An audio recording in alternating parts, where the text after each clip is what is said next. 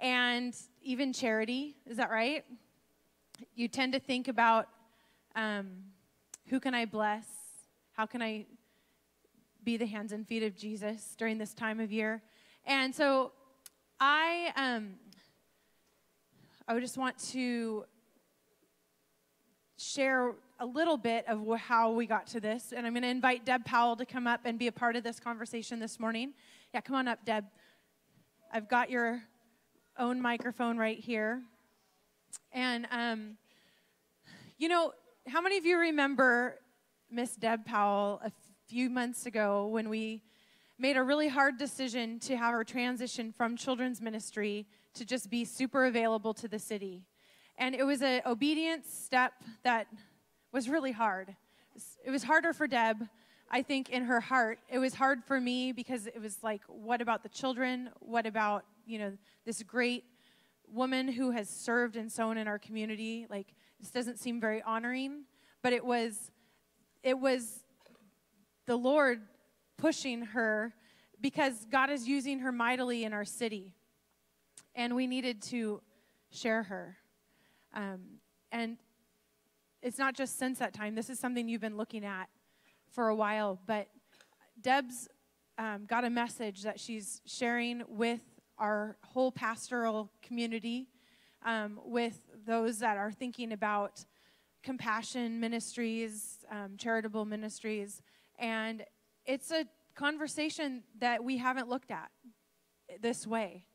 And so I wanted to invite Deb. So just welcome, Deb. Woo! Our wonderful champion of all things beautiful and our voice in the city, God's voice in the city. I wanted to ask you some questions. So I'm going to interview Deb a little bit and lead us into this conversation. So God started speaking to you a long time ago about those that we would look at and say maybe they're marginalized or walking in a measure of brokenness, that's specifically poverty, or would you share a little bit about how God broke your heart and caught your attention for a specific group of people? I can do that. Yeah. Is this on? It's on. Yeah, okay. So actually way early when I gave my life to the Lord, I was always drawn to those marginalized, disenfranchised. There was a fellow I went to church over in Corvallis, and there was a fellow that used to just walk all over the city. And I was talking to him. Come to find out, he had been a professor at OSU, and just kind of, sometimes super brilliant folks are kind of on the edge, you know.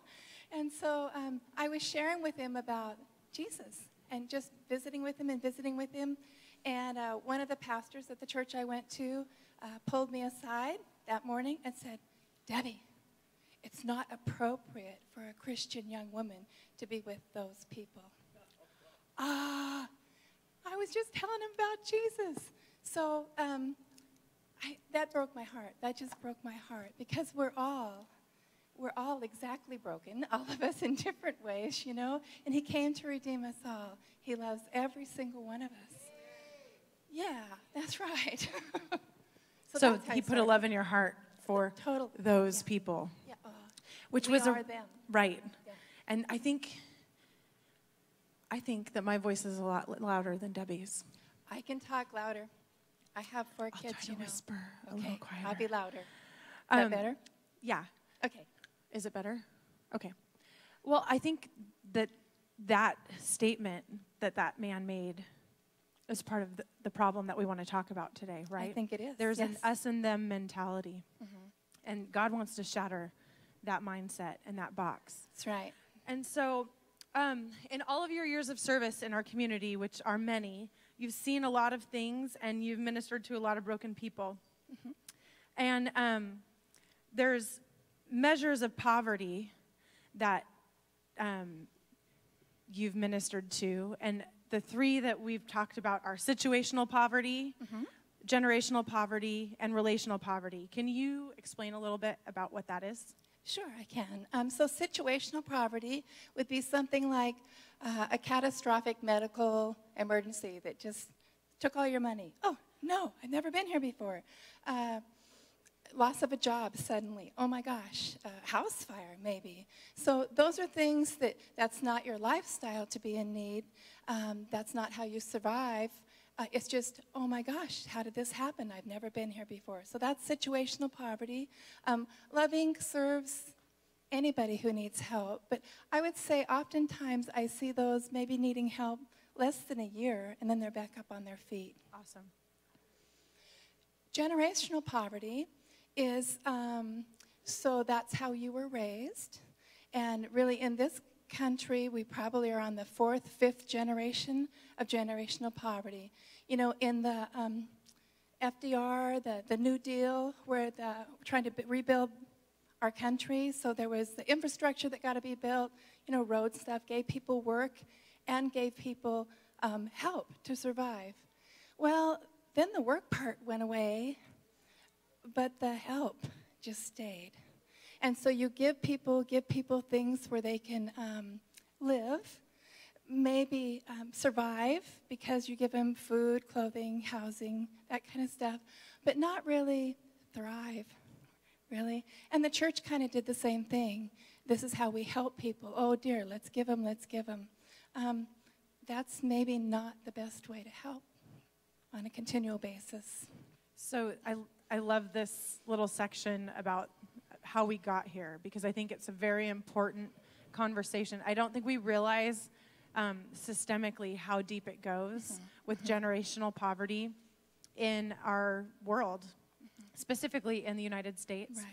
And so she was just explaining about how, you know, during FDR's presidency, it got started. But right now, talk about right now what the state of affairs are and how that surround sound thing that we have going on. Like with the children? Yeah. Is that what you want to talk about? Yeah. Okay. So in the last, so we do that. The church does that. The government does that. We just give to people and give to people, usually around their physical needs, food, clothing, shelter. And so if you think about our children, so a lot of our children get free breakfast at school. They get free lunch at school. They get sent home a backpack of food for the weekends. They get free school supplies. They get free Christmas gifts. I do that too. It's all good. And you know what? We are treating them as if they were orphans, when in fact they have parents. How do you think those parents feel? I know when we've brought compassion gifts, Christmas gifts, and food to people's apartments during Christmas for years. We used to do it here, I don't know, 20 years ago, whenever we did it. Oftentimes, if there was a dad in the house, he's running out the back door when we show up. He's embarrassed. He's grieved that he's not able to provide for his family. When we do things like that, we're convincing him even more. You can't. We can. You're incompetent. Let us do it. With generational poverty, it's a cultural thing. The children grow up in that. They learn that. That's how my culture is. That's what we do. So what do you think these children that have all those things provided, when they have children, what do you think they're going to think? It's not my responsibility. Come on. And that's not how God created us. God created us with gifts and talents and purposes in life, and to have an abundant life, to be a participating member. And we are telling them they are incapable when we continue to give like that. I think that right there is, even if we just stopped on that idea right there and talked around that, it's such a powerful revelation of the state of affairs. And you know, our compassion, our heart wants to reach out, and we should. And that's one of the things, it's very biblical to reach out. It's very biblical to show acts of compassion, to take care of the poor, and to do those things. But Jesus said, the poor you will always have with you, right? He didn't say your mission field now is to only reach the poor and to meet their needs. What he said was what? Go into all the world and make disciples. And he said the same type of thing in Genesis when he spoke to Adam and Eve and said, be fruitful and multiply. And they both speak to raising people up into family and calling them into maturity and to making sons and daughters that will grow up to be mothers and fathers, who will have sons and daughters that will grow up to be mothers and fathers. And we're talking about generational prosperity, generational blessing, generational abundance, and equipping and pulling people up and creating powerful people that are great grandmas and grandpas who have understood what it means to equip people to live powerful lives. And what we're talking about right now is society, through really great ideas and great heart compassion, has missed that moment where it said, go, raise people up, make disciples, come alongside of one another, mentor them, give them a hand up, not a handout. I mean, Jesus talked about, he modeled compassion when he fed them. He modeled that. But he didn't only model compassion. He modeled a whole lot of other things by taking those 12 guys with him and showing them how to do this stuff and telling them to go and do the same thing. And so that's where we want to camp on this conversation for a little while today. It is not right that we treat humanity as though they are orphans when they are children of God, when they are children with royal heritage, with an inheritance, and with access, just like me and you, to the riches of heaven. It is not godly that we do that. It's not right. And so we have to repent in the whole Greek sense of change our mind. We have to have a mindset change that says, I won't just let my compassion override the Great Commission to raise up disciples. You have to have both. And now we're in a little bit of a problem where we have to still do compassion ministry because we've created, not just us, I mean, we're in it, but we've created a powerless society who do not know how to do things for themselves. So many of us in this room are on assistance. Many of us in this room are walking through some areas of brokenness when it comes to this. And if that's you today, there's no shame in that. So I just want to break shame off of anyone right now that would feel that in the room today. That's not what we're saying. What we're saying is God wants to do a new thing in us. And he wants to bring wholeness into our city. He wants to bring wholeness into our families. He wants to bring wholeness into our generational line, because that's what he always set out for us. And so that's our conversation. That is our conversation. So Deb has been jumping into some stuff, and that's the status of affairs. What's the hope that we have? You want to talk a little bit about what God's been showing you? Well, just what she was saying, that we need to disciple. We need to walk along with people. I want to use that fun analogy she had about the difference between a handout and a hand up. So if you could imagine, Jo Ray, you just fell on the ground. You poor dear, and you can't get up. And she's calling out for help. Help me, I can't get up, I can't get up. Roger came over and saw her there and said, oh dear, you poor thing, you've been there a long time. I bet you're hungry. Let me bring you some food and water. There you go. Did she help? Did he help? Sure, he helped, but it was a handout. It wasn't a hand up. It wasn't the help she needed. Well, she's probably hungry. She might have been hungry. Yeah, might have been hungry. Are you might hungry, Joey? No, she's not hungry right now. Maybe. And then Emily came by and said, oh my goodness, Jo Ray, you've been there so long. It's a cold, hard concrete floor. I bet you're really cold. Let me bring you a blanket. Here you go. Oh, did Emily help her? Sure, she did. But was it a handout? Yeah, it wasn't a hand up. Didn't help her up and out of her situation. And then Pam came by. Thanks, Pam. Pam came over and saw Jo Ray laying there and said, oh, bless your heart. Oh, no. And she got really up close to her, and she reached down, and she picked her up, and they struggled and got her up and walked her out of the room. So that was really the help she needed. Yeah. But it cost Pam something more than just, here's $1, here's a package of diapers, here's this. It cost her time, cost her effort. Both of them struggled to help.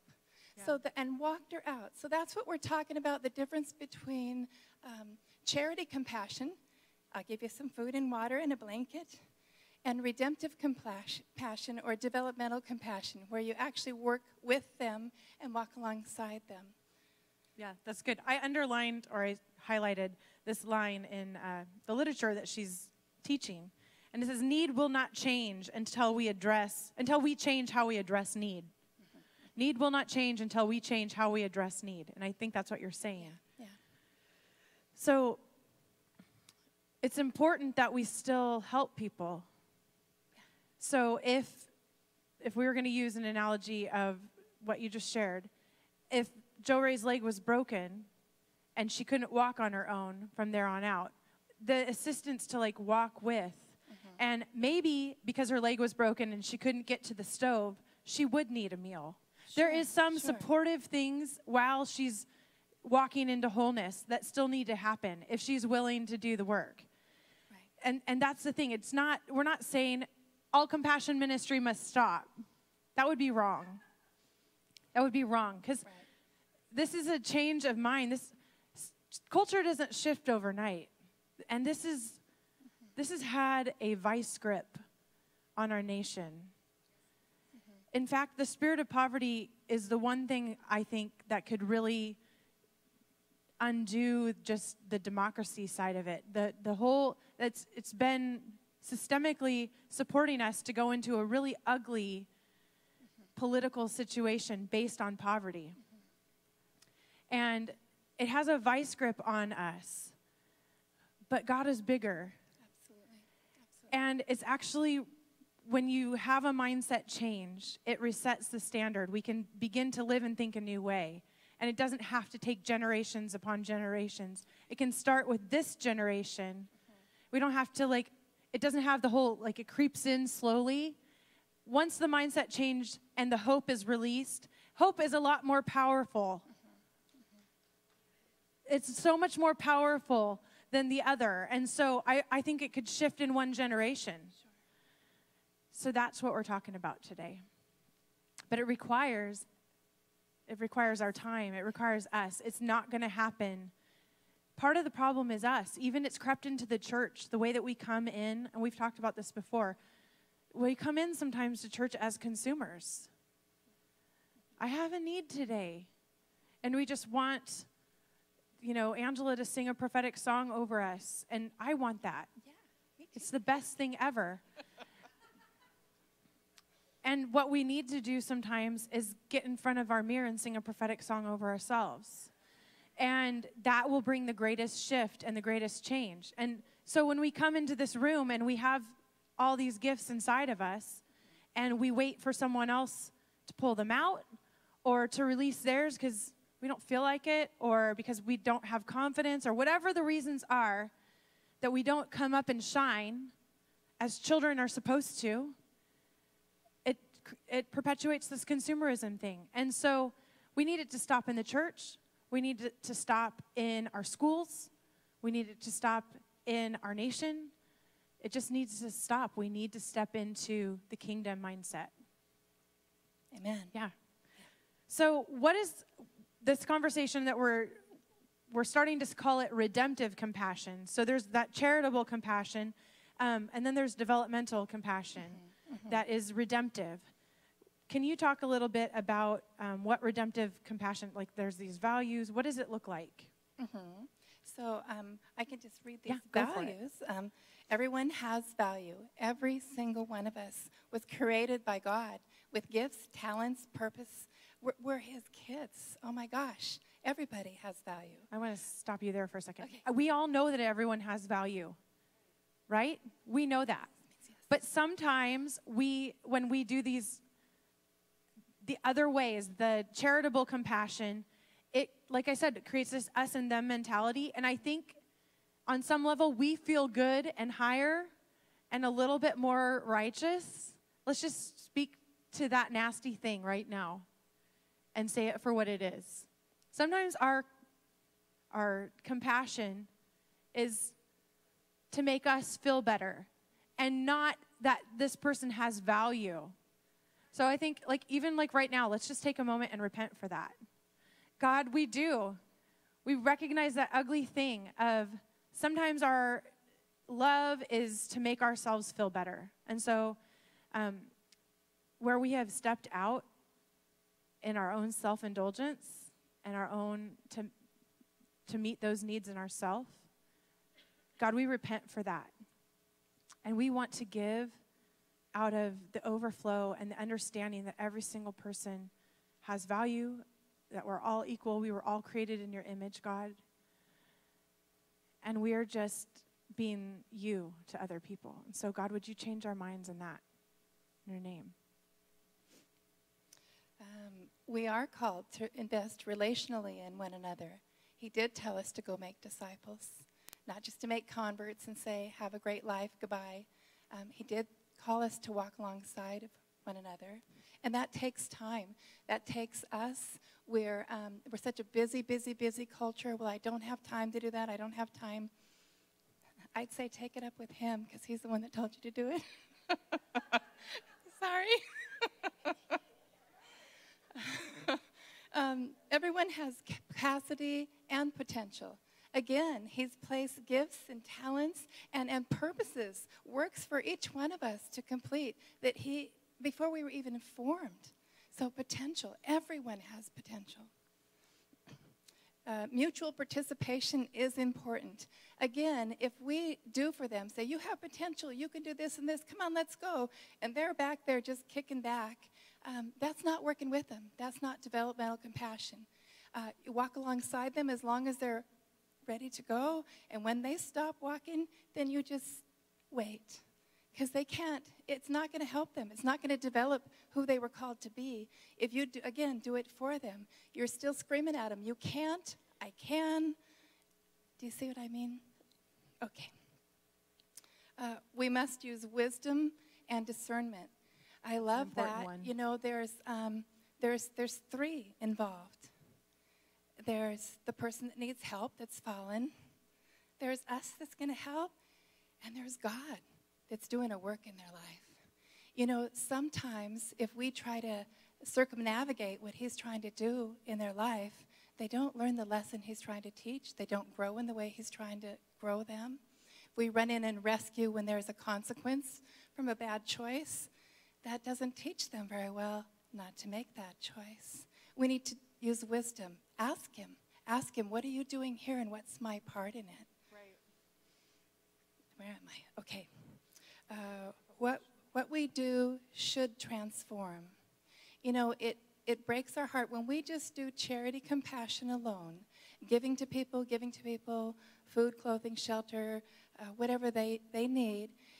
We allow them to stay trapped in a prison of poverty, trapped in a prison of not being the person that they're called to be. You know, if you talk to someone who's in poverty, a lot of us would say poverty is a lack of finances, a lack of. Oftentimes what people, especially in generational poverty, describe it as more in emotional and psychological terms. I'm worthless. I can't. I'm not able to do that. That's not for me. This is my lot in life. Do you see the difference there? Yeah. You know, in our culture, just church or otherwise, in culture right now, we like measurables, don't we? We like massive impact. Like, the greater the impact, the better it must be. And the more people it can touch, the better it could be, right? And so I think some of the campaigns that we do with that in mind. Like, we're going to attract as many people as we can to receive the love of Jesus by doing these compassionate acts, these charitable compassions. And we're going to hit them with a broad brushstroke. And it's a really good idea. But the massive impact actually isn't taking place. It's not the numbers of people that walk in the building. It's the amount of lives that are transformed. And our measurables have to shift from,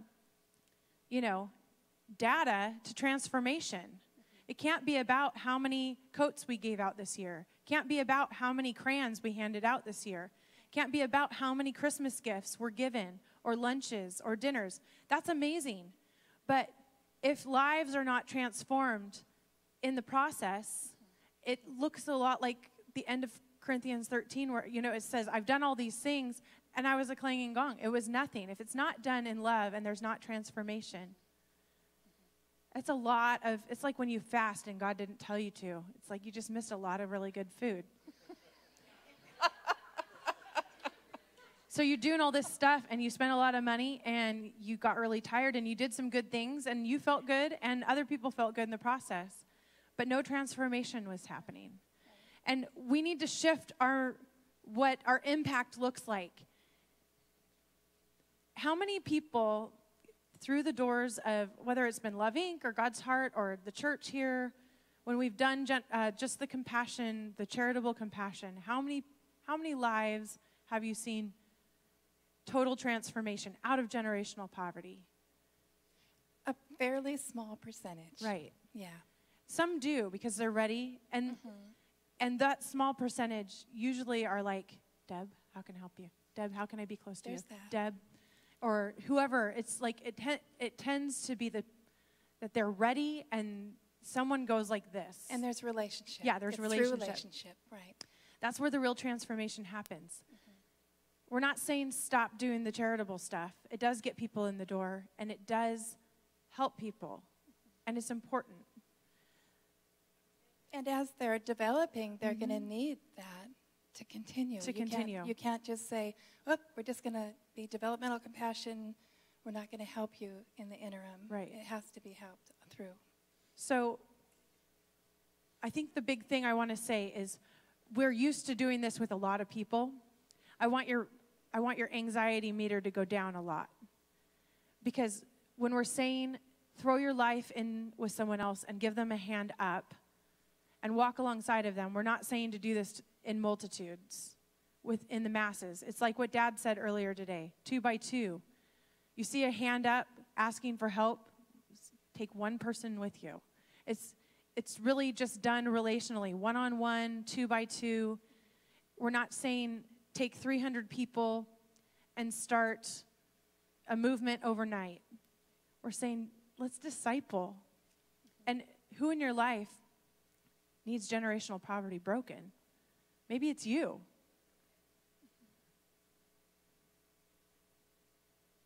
We need discipleship, mentoring. We do. Okay. What's next? What's next? What do you want to talk about next? A class? Well, we talked about meeting need but ignoring people. And we've talked about the generational, like how we got here. I think we're talking about, what's next. So what's a pathway that we can step into this? Because it really is a mindset change. And you have a pathway to help people with that. I do have a pathway. And Emily has graciously offered the Minitorium to have this class in. There's a 12-week class. There's a woman, back up just a little bit. There's a woman named Lois Tupi. She's an executive director over in Idaho, in Napa, Idaho, of Love Inc. And for years, she served those in poverty, and she was just grieved that they just stayed the same. She didn't see a change in their life. She didn't, she could see the potential there, but they were petrified with fear to do anything different because this is how they'd survive for generations. And she fell to her knees. She searched the scripture. She cried out to the Lord, there's got to be a different way of helping. And the way she felt was what she wrote a book called Redemptive Compassion. And there's a website, redemptivecompassion.org. You can learn more about it. And so then she started sharing that with the church. Her heart's desire was for the church to help in a perhaps more biblical way. And then they said, that sounds great. How do we do that? Now what? And so then she wrote a class, had a curriculum where you just walk through it with people. You go through it and then can understand more. 12 weeks. It's great. It looks at different areas of our life. She used an analogy of a wagon, a prairie schooner, and whatever they're called. Covered wagon. That's the word I'm looking for. Thanks, Charlotte. And she talks about, so the wagon bed is things in our lives. And when they went across the prairie, they thought they needed all these things. And oftentimes, a lot of stuff, just survival, it was out. It was just baggage dragging them down. Talked about the covering. The covering's prayer. The wheels, the 4 wheels. So in order to move across to a new destination, you need all 4 wheels functioning well. You had a broken wheel, you're not going to roll real well. So one wheel is that physical wheel. The needs that we always help with, the food, clothing, shelter, those kind of things, that's a physical wheel. And that's the one people always ask about. Another one is the relational wheel. Who's in your corner? Who are you doing life with? Are they going to be happy if you want to change your ways, if you want to move into your potential? Maybe you should look at that a little bit. Another one is our emotional. If we ask you guys when you came in, how are you? Oh, I'm just great. I'm just great. We hide that emotional place that's really at the very core of who we are. So let's look at that wheel and see how sound that is. And the other one, probably the most important one, is the spiritual wheel. Mm-hmm. What is the foundation of your belief? We, and she wrote this from the belief that we serve our God. But some people's God is different. Some people's God is education or enlightenment, and that shifts, kind of difficult to look at. So that's another part of the wheel they look at. And then it moves into dreaming. Yeah. A lot of people in generational poverty, they don't dream. There's not hope out there. There's not a different life out there. This is their lot in life. This is what they were born into. It's what their grandparents did. It's what their great-grand. That's just how it is. And so you kind of try to reawaken those dreams, those hopes and dreams that were planted by God inside of them, and encourage them to dream again. And then walk alongside and, goals and steps and all that. But I think it's a fantastic class. We're just finishing up. We have one more week. We did a pilot class over in Lebanon, and it's been pretty amazing. We think probably, we're good. I was really surprised when a lot of people, and I had to go through the class too, that's how we got trained, is you go, oh dear. Thanks, Holy Spirit. Looking at that, I can see that wheel's not so good. And so it's been really fun to watch people's countenance just change, the hope come into their hearts. Yeah. I think what you just said there is really important, because I think we all have a lot of room to grow in these areas, I think probably when you listed off these different wheels, there was a lot of us that said, oh, yeah, I could use more reinforcement in that, or, I know I can. And so I feel like if you were to take this class, if you were to jump in this pathway, it's not so that you can learn so much so that you can help other people. I think we first have to start and look at ourselves and say, God, where do you want to bring alignment and wholeness into these broken places inside of me? And I think this is a really important thing for all of us to look at, church-wide. There isn't one of us in this room that don't have an area where the Holy Spirit wants to put his searchlight. And it's time for us to get whole so that we can empower people into the same wholeness that we're walking in.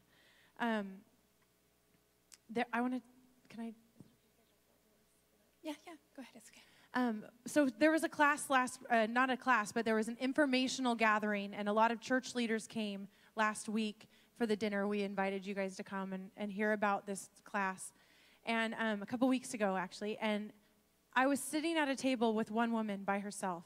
And she was, this packet here, she was reading through it. She was rattling. She was talking under her breath. She was very into it. And I tried, she had a badge on that she worked for a Christian school. And I said, what do you do at the, I don't want to rat her out. So what do you do at that school? And she said, I drive bus. And I had thought she, maybe was a teacher or administrator or something. And in getting to talk to her, she came to the class thinking, or the informational thing, thinking that she was ready to jump into the class for the first night of the class. And she was reading through this material out loud because at some point she said to me, I don't read very well. If I don't read out loud, I can't comprehend the information. And she just was telling her story a little bit. And then in the middle of the class, she kind of just basically says, like, I'll believe it when I see it. As we're talking about, we need to come alongside. We need to embrace this as a church. She just kind of just had enough and was like, I'll believe it when I see it. I've been asking for this my whole life. I know that there's something more for me, and I don't know how to get there, and no one will tell me. I'll believe it when I see it. And she said, I can rip holes through all of this. No one will do this. And it was heartbreaking. It was like she was sent like an angel from the Lord to catch our attention and say, this is very important. And us just saying, like, reading through the materials and going, that's really good. I hope Deb can get that going. I hope Love Inc. can pull this off. Is not going to work. There's some of you in our room right now that are thinking the exact same thing that this woman was saying. I'll believe it when I see it. And some of you are not even ready for the shift to happen. Like, it's a hardship to get out of your old way of thinking, to lay the old stuff aside, and to say, yeah, I'm going to embrace wholeness. It's hard for all of us to say, I'm going to stop doing this and I'm going to start doing that, right? Whether it's stop smoking, start running, whatever it is that, is keeping us, we've been avoiding dealing with trauma in our whole life, and now we need to finally find a counselor that can lead us through something. Like, we need to stop avoiding wholeness. But there's some people that aren't ready to do it. But that doesn't mean that we don't go. Doesn't mean that we don't start. And so for those of you that are saying here, I'll believe it when I see it, I feel your pain. I want to see it. I want to believe that this is true, because this is what God is asking us to do. This is where he's asking us to go, whether it's just in redemptive compassion or ourselves getting whole or ourselves coming alongside of someone and saying, this is who Jesus is in my life. What's he doing in yours? If he did this for me, he'll do it for you. Telling each other our stories, telling each other our testimonies and saying, God is still doing this. Come on, I can believe this for you. And wrapping our arms around one or two people and saying, let's live life together. Let's walk through the hard stuff together. I'm going to help pull you up. And then it's reciprocal. There's going to be times when I'm down and I need a helping hand up. And people have come alongside and said, come on, girl, that's not who you are. That's what, I love the line, affirming potential. Because we are called to empower one another. I don't know where Chris Hoff is, but we were called to empower one another. That's a ministry that he started to encourage dreaming. It's an important thing. And it's not just for the wealthy. It's not just for the ones that look nice on the outside. It's not for the ones that have seemingly a good family. It's for everybody. God created us all to dream. And so it's a choice, though. It's an invitation. It's really a command from Jesus, but we don't have to obey if we don't want to. But I pray that we will. I pray that we will step into the Great Commission today. We have to. And there's people in this room that are hoping that someone else will do it. And maybe a couple people will, but you guys, we have to stop hoping that someone else will do it. And we have to say, I know who I am enough, and I know who he is in me enough to start giving that love away. We have to. This isn't a spanking. This isn't a rebuke. This is an invitation from the Lord to change our world. This is an invitation from the Father to see his kingdom come, to see his will be done. Let's start right here in Albany.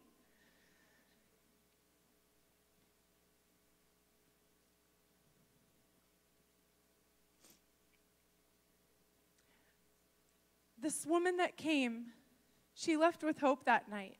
She had doubts and she had fears, but she left with hope. And that's the whole thing.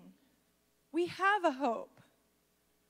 We have a future. We have a destiny.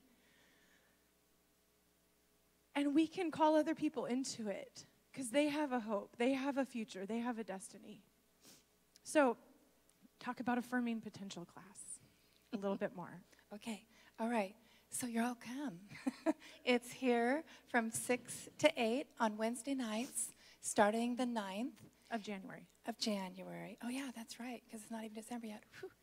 Got a whole month before Christmas. Okay. We'll feed you a meal. I think that's really part of doing a relationship. I think so, too. I think it's a great part. It's been so fun, the classes we've done. We do some other classes of faith and finances, and we've done this class. And we always start it with a meal, breaking bread together. And it's great. So 6 to 8, 12-week class in the Minitorium. In the Minitorium. So that's here. So how many of you have heard of Alpha? It's a discipleship course. This reminds me of Alpha. And this Alpha was started by businessmen to reach their own community. And am I right? Because I know you guys have taught Alpha for years. And it really just, the people that you're already in relationship with, inviting them into doing life with you, taking a class to grow in certain areas of character, and really it's to find Jesus. But you invite them to a meal. And one of the things that they say here is that community helps people thrive, not just survive. That is so true. I know it's been so true in my own life. When I'm surrounded, when I'm in community, when I'm living amongst family, I'm thriving. How many of you can relate to that? When you've been isolated, when you've been alone, when you've felt forsaken and like nobody cared, how well were you doing in life? You get down in the mud and the muck, and it's hard to get out.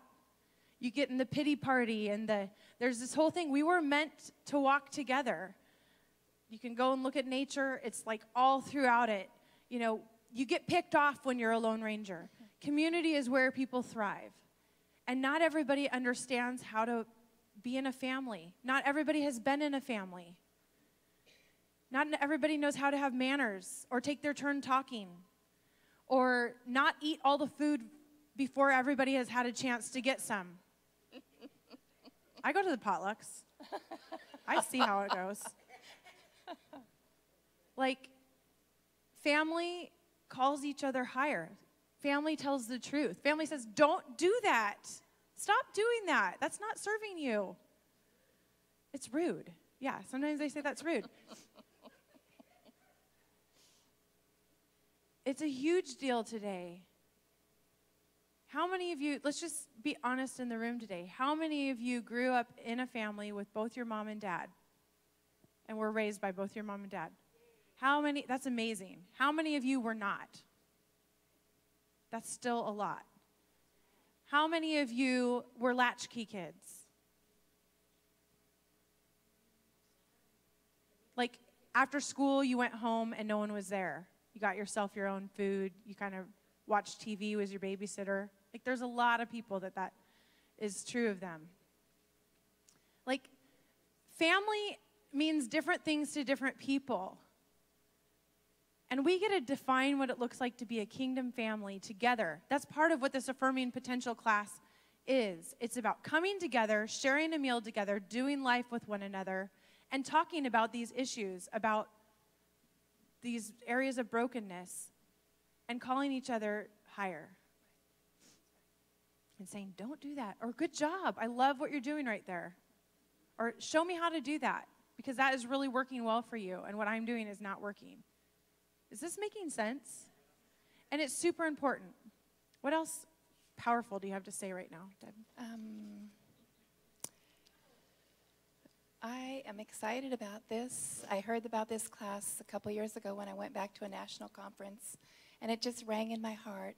I love people. God has put that in my heart. I really do love, and I think we were called to love, and go. And this is, I just heard so much fruit.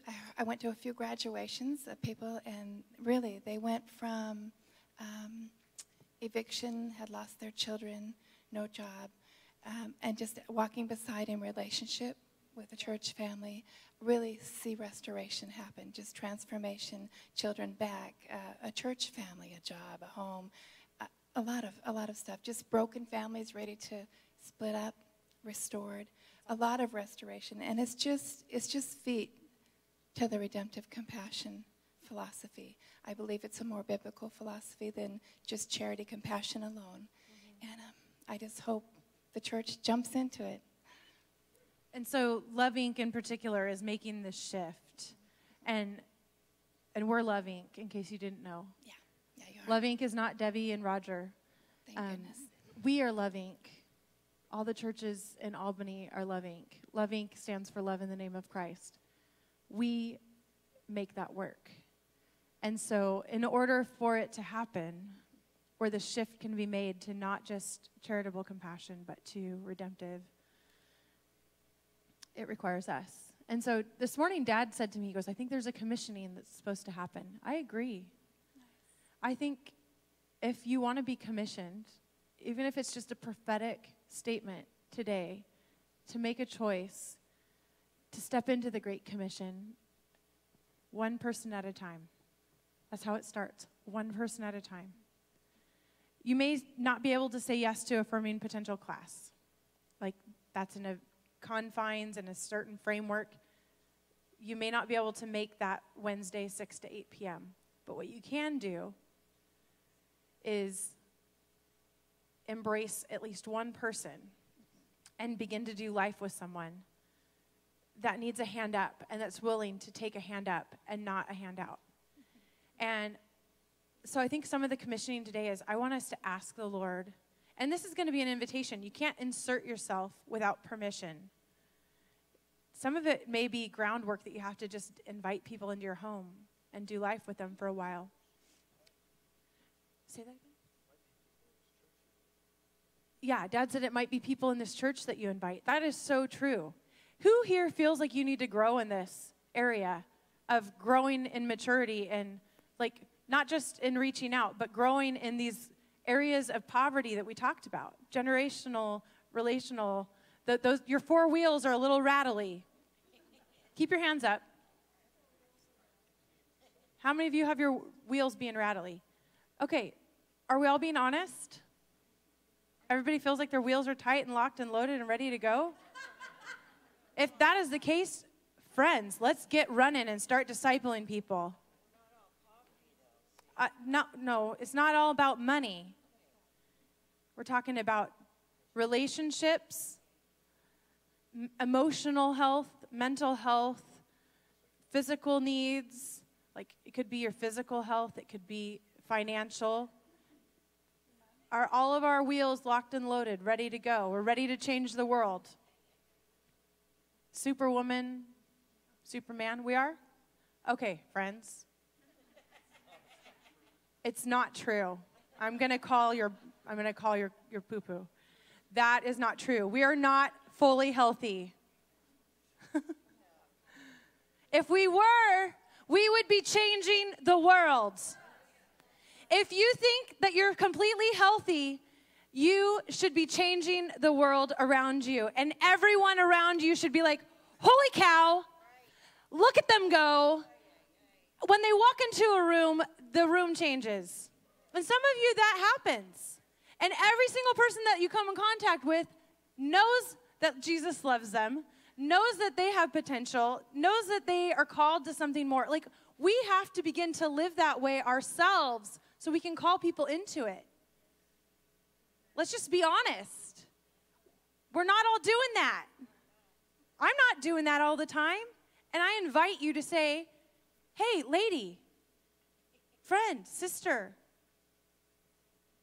I know who you are. I have people in my life that do tell me that. Do you have people in your life that are saying that to you? They're too scared.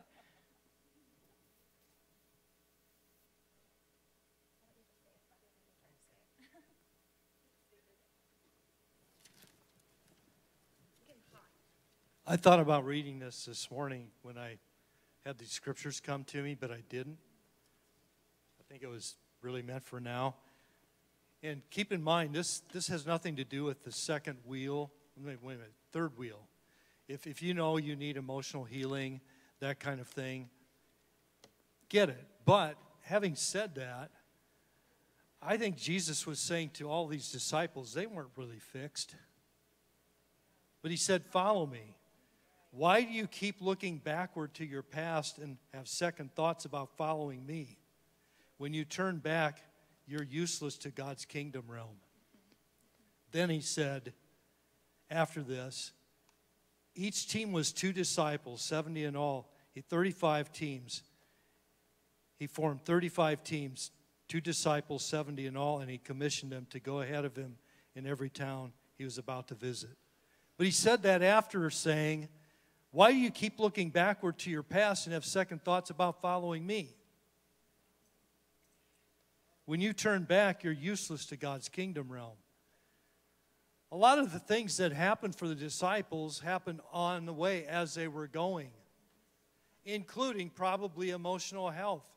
They didn't deny that. They didn't say, I won't fix that. But it was like as they were going.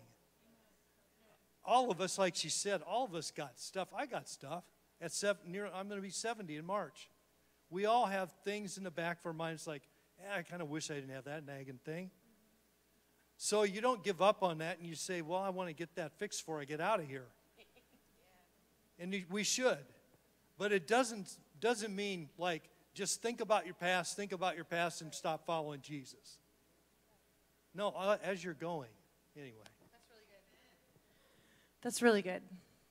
And the truth is while we're in process, we can still learn from one another. This woman that came that night rocked me. Her sharing her story and where she was at exposed things inside of me that God wanted to deal with. And had she not shown up that day and given of herself and shared of herself, I would have missed that revelation. And I think that's another important thing too. You know, we all have something to give no matter where we are in the journey. Show up. There's no cost for this. Just your time. Your time, yeah. That's Which is, we like to write checks a lot more sometimes than showing up. Generosity is not just about money, friends. Poverty is not just about money. Time is huge. Time is often one of the greatest gifts that you can give. I have quality time. I'm a quality time person for love language. My kids are quality time people for love language. I'm surrounded by quality time people who that fills their love tank. And it's so hard. I would rather give them a gift because that's easier. You know, it's like, I want to fill your love tank and I do love you, but I don't have time, so let me do it this different way. I think at the end of the day, we're all quality time love language people, right? Time is so valuable. And we're in short supply of it. We're entirely too busy. Yet, God still asks us for our time. And yet, the greatest way we can show one another love is to sit down with someone and listen to their story and share a meal with them and look them in the eye and not be thinking of where you need to go next. How many of us do that?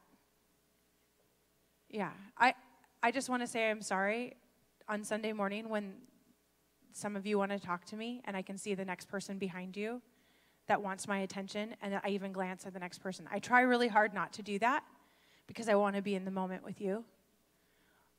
But there's always something to steal our attention. And I wonder how the Lord feels when we're lost in worship and then our mind wanders. Our time, our attention is one of the greatest things that we can offer to one another. And it's one of the greatest things we can offer to him. Justin and I were talking about this the other day. We were driving. And I'll just be really honest with you. I was frustrated because one of my team members put something together that was really incredible. And hardly anyone showed up. And I was bummed out for them that happened. And I was just telling him, like, I'm so bummed out. How do you get people to show up, for something that is going to benefit them even? And he just said, he's so smart. He said, I don't know how you get him to show up, but he said, I know for myself, I just have to take the knowledge that everything that I do is worship. And when I show up, I got to be present because it's worship. And I'm doing it as unto the Lord. And I wonder how many times we disconnect from that we show up because of an obligation. We say yes to things because we feel manipulated, compelled. But how many times do we just listen to what the Lord is asking us to do? And then, the whole world might be rolling around and there's all these other things. But when we do show up, we show up as unto the Lord. And we work heartily as unto the Lord. And our work is our worship. And our service is our song. And our time is our tithe. And we do all those other things too. But we're present in those moments. And we do it unto Jesus. And we give a drink of water in his name, except I drank all of it. You get what I'm saying? You guys are hungry. So we're going to start this class. This is one pathway. I want to compel you. I think it's going to be really important. Wednesday nights for 12 weeks, we actually have no life groups running right now. The only group that's meeting are the youth group and the young adults group. Maybe we start our year getting after our stuff, getting into one another's stories. When Amy and Philip were here last year, she prophesied and she said, take the winter and sit in each other's homes and learn one another's stories, because in the springtime you will build here. In the springtime. And we started that. There was a small group of us that said, hey, I'm going to do that. Maybe it's time for our church as a community to take that word and walk into it and say, in the winter, we're going to get to know one another's stories. We're going to hear one another's hearts. We're going to grow. We're going to take care of the issues of our heart. We're going to eat food together. And Debbie, you shouldn't have to make it every time. Like, we're going to start a sign-up sheet that says who's going to help with the meal, because we're a family. And at Thanksgiving, everybody brings something. When we do young adults dinners, everybody brings something. So we're gonna figure out a way to do that so that it kills that gimme mindset. And in the springtime, we will build here. God will build something here. Suddenlies will happen. Come on. This is a city that God is making. He's our builder. He's our father. He's our friend. He's our leader. He is the foundation. We've just got a word about excavation and underneath, like what, all of that, the city of God is happening. I've had multiple people in the last couple weeks share a word about they see heavy equipment moving things and the foundation is getting secured. That whole word that Amy gave talks about the foundation and becoming a house of restoration. And he's going to do it. We can't make it happen on our own, but we can say yes, and we can walk through the door, and we can be willing to give of our hearts and who we are as unto the Lord. So I want to commission us. Yes, Dana?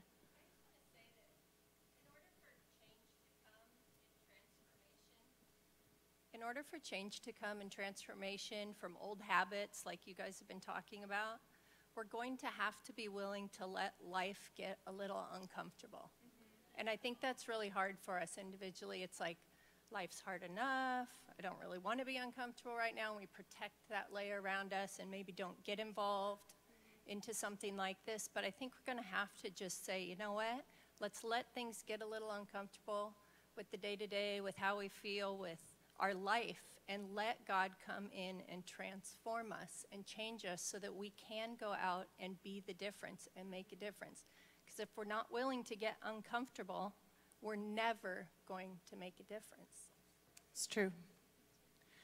That's what I tell myself every time I need to go on a diet. You're going to be uncomfortable, but you'll survive the journey. Okay, will you guys stand? I do feel like, and Dad, do you have something on this commissioning? No, I think it's for you guys to do. Okay. Deb, do you have something? It's for you to do. Okay.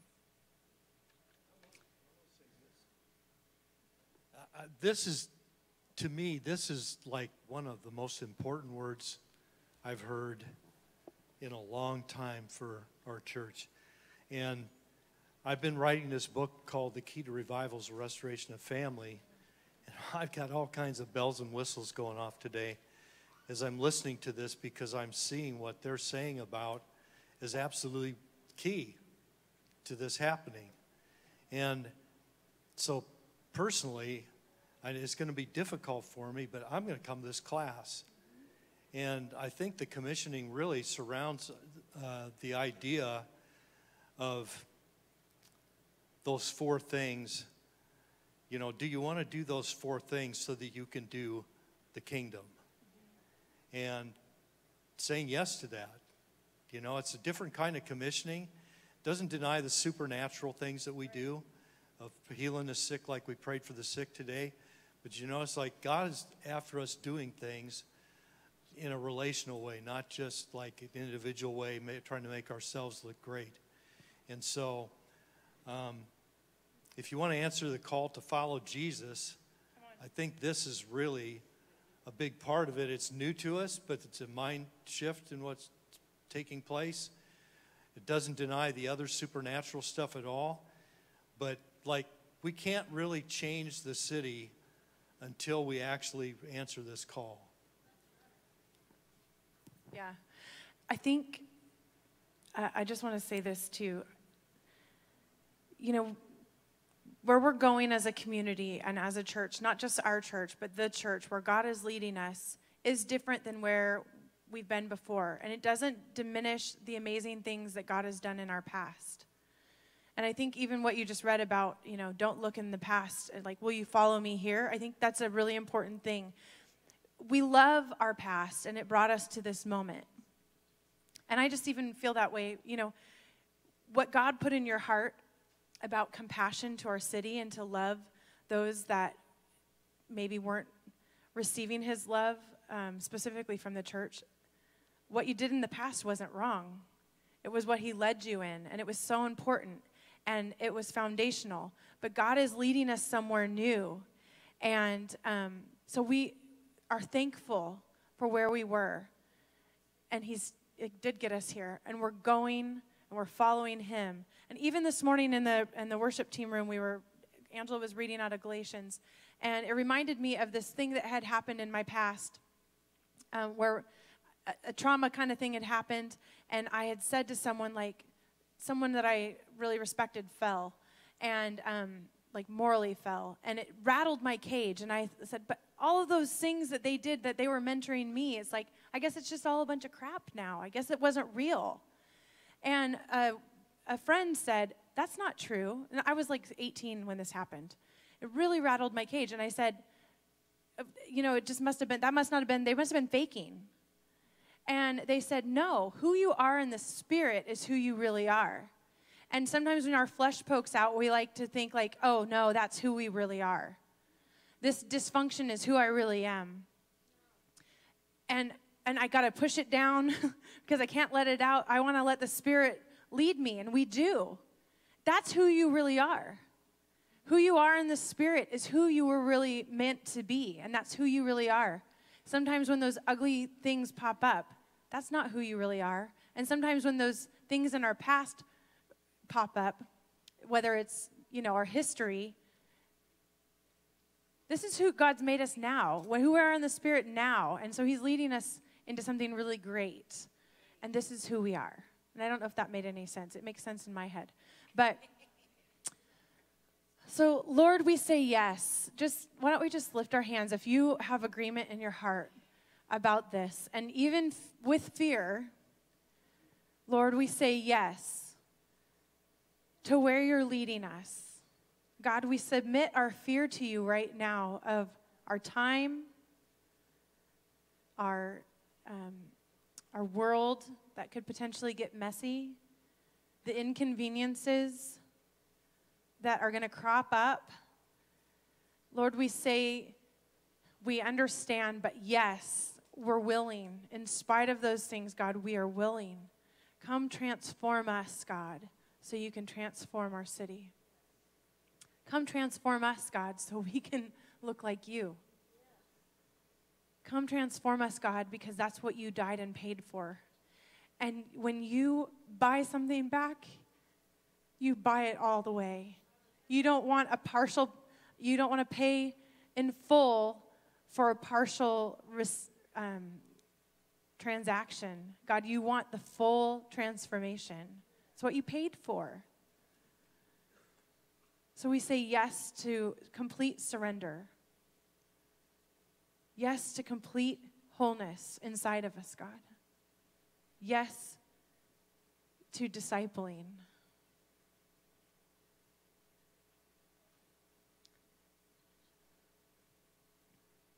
Let your kingdom come.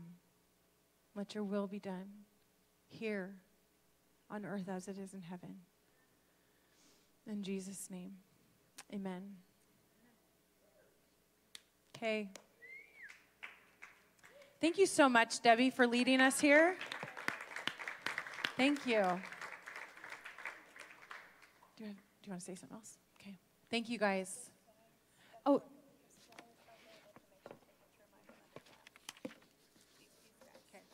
So if you want more information about Affirming Potential class, there's a flyer on the information table where it says Get Info Here, and they look like this, and it has the information about what it's going to be, and we're going to keep putting it in front of your face.